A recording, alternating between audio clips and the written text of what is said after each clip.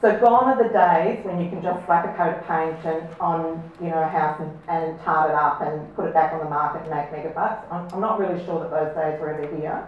But you really do need to look at adding value on multiple levels. So people seem to think that renovating is investing, and in actual fact it's not. Well, I don't consider it investing. Investing is when you buy a property and it grows, the capital value of it grows over time.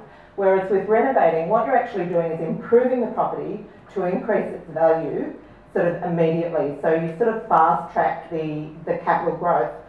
But the thing is that you need to improve it sort of exponentially so that you actually cover all those costs that you would have while you're renovating, your holding costs, the stamp duty when you buy the property.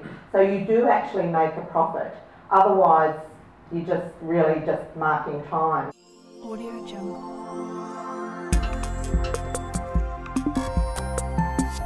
Audio Jungle.